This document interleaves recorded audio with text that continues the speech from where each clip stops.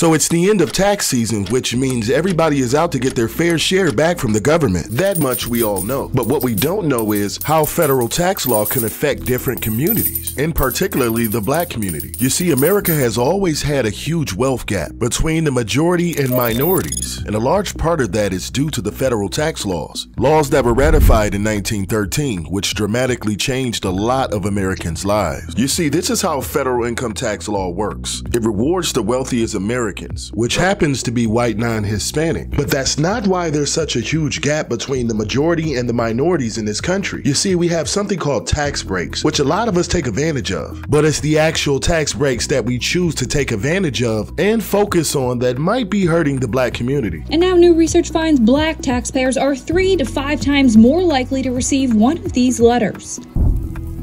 Now here's a tax audit that was done by Stanford University on the IRS. And if you know anything about the IRS, they don't track race when you file your taxes. But what it does track is the tax breaks that we use, like the earned income credit or the child tax credit, both of which are very important to Americans as a whole, not just black Americans. But even with that being said, how is it possible that they came up with a way to tell race when you're filing your taxes? Well, that's exactly what this audit is about. And it's not an old audit either. It just came out at the beginning of this year. You see, what Stanford University did was they took a system of 148 million tax returns in partnership with the United States Department of Treasury, and they came up with their own tax audit to distinguish between black taxpayers and non-black taxpayers. And how is this important? Because for the first time, it gives us a basis model to use all of our opinions and assumptions off of. Interesting, but let me hit you with another point. What if the tool they're using is wrong?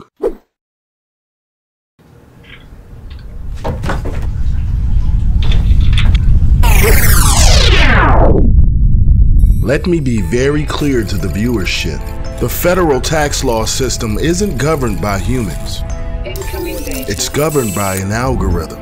And unlike the algorithms that guide our social media apps, this one has access to your financial life. It will red flag anyone trying to cheat the system. So I will say this to the black community as a whole. Could it be possible that the IRS's algorithm is targeting tax fraud, underreporting, suspicious activity, and my least favorite of all, our lack of financial education when it comes to filing our taxes? Tax season is here, and the IRS says it is seeing an increase in tax fraud and phishing scams at a rate it hasn't seen in a decade. The IRS is hiring tens of thousands of new agents to audit their taxes. Hundreds of low-income families impacted by IRS audits. Going after low-income earners are easy targets for an audit.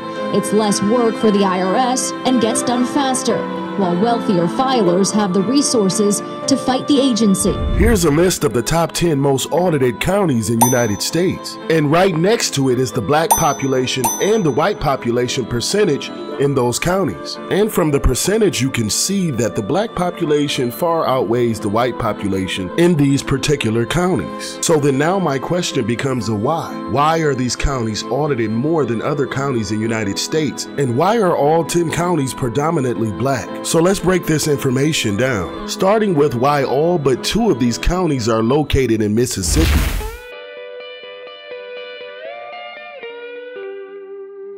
Now, if you know anything about Mississippi, then you know Mississippi has some of the poorest counties in the United States, which just happens to coincide with the black population, which take up the majority of these counties. But what they don't tell you is that Mississippi is very rural, meaning that most cities have a small population and are very country-like. I mean, their largest city, which is Jackson, Mississippi, only had a population of 149,000 people and has been steadily declining over the years. And for the counties that I listed previously as the most audited, all of those counties have a small population as well, meaning that a lot of the information that we gathered is only a small sample size, which could be considered inconclusive to some, but more than telling to others. So let's stir the pot a little bit further. This is Holmes County, one of the poorest and least educated counties in Mississippi. A county we could say is full of poverty. The exact type of county that the federal income tax laws are meant to help, specifically through the tax breaks I mentioned earlier, like the earned income tax credit, a tax credit created solely to lift those out of poverty. But the IRS uses it as a double-edged sword. For those of us that most need it are also the ones that are picked by the IRS the most for audits. According to national investigative reporters at ProPublica, people who claim the earned income tax credit are more likely to be audited by the IRS.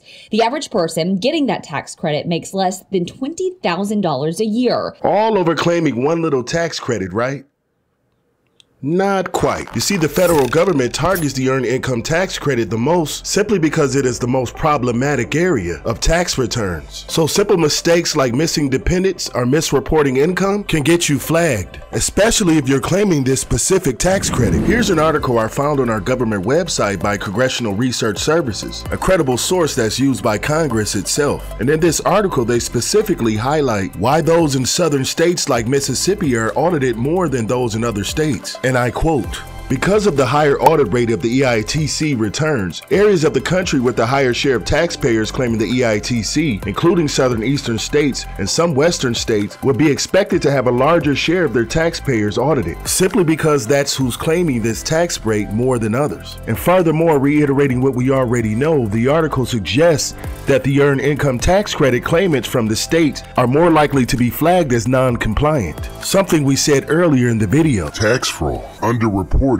suspicious activity, all of which would fall under non-compliance. Now, I know some of you are thinking the IRS audit rate is very low, so your chances of being audited aren't very high in the first place. Well, I'll tell you this. Not only are billions of dollars being poured into the IRS to improve manpower, but also machine learning and AI. So before you use someone who isn't a verified tax professional, ask yourself this: how will this affect me in the future? And am I comfortable putting my financial life in someone else's hands? You see, the IRS is a very powerful government agency that has the power to levy your assets such as wages, bank accounts, social security benefits, and even your retirement income. And let's not even talk about any real estate you own, which could be sold to satisfy your tax debt. So is it fair to say that the federal income tax laws target the black community?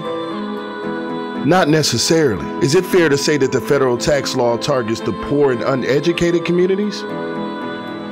Probably so, but I'll let you as the viewer decide that. How do you think the federal income tax law affects you specifically? You can answer using the comment section down below. I hope the video was helpful, and if it was, consider subscribing to the channel and liking the video. And remember, never mess with the IRS.